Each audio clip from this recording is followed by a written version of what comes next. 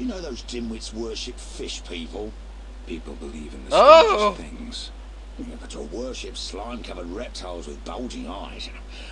Those Vodyanoi can't even talk. You must communicate with them using objects. Care to elaborate? Humans communicate with fishoids by leaving objects on special altars.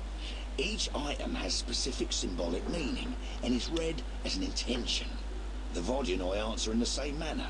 What kind of objects? Don't know and I don't care. You need to speak with one of the worshippers. But brickmakers don't divulge their knowledge to potential blasphemers. Oh no. Enough! I've had enough!